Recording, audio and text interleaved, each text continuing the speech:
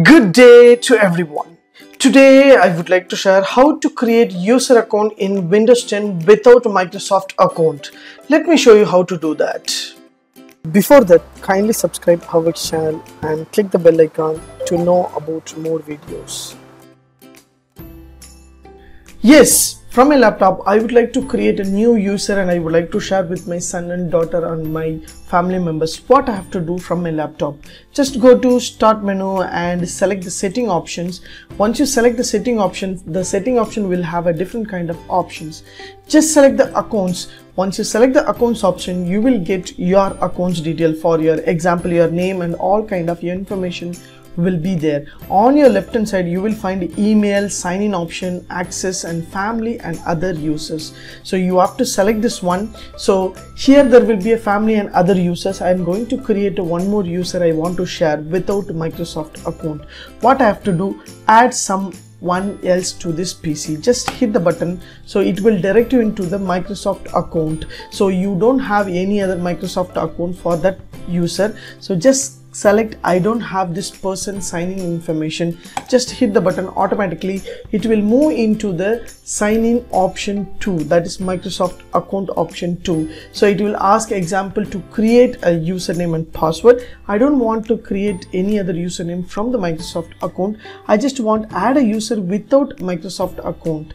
Just hit the button. Automatically it will direct you into the new user. So you can create a new user for your laptop and share with your friends and family members. So I just create here, so Adric, so I just give the name Adric, and if you want to give the password to the persons, you can enter the password, for example 123 and 123. So security question will be asking here, so you can enter the security question, for example pet name or any other else you can enter. For if they forgot the password means you can give them, otherwise leave the option. Just click next option. So you need to give the required field. So I just give a cat and a security question, so name of the city born or any other things you can give. So just I give India, like that you can give. And security question 3 you can give for your childhood nickname is pen. So I just give the security question details and click next. Means your password will be protected and user will be created. So as you see here, so user and I have created local user without Microsoft account. It is a beautiful option. Yes, if that setup is not in your computer, means this is step number 2. Just go to start menu and you will find an option called settings. Once you select the settings option and you will find accounts. Once you select the accounts option, you will not get the family and other users. So what you have to do, just go to other users and you will get option called add some other else to the PC, that is local account. Just select this one. Automatically it will direct into the box manner, that is internal panel. So here there will be a users. Once you select the users, there are the users what they're in your built computer. So just right click on that, select new user.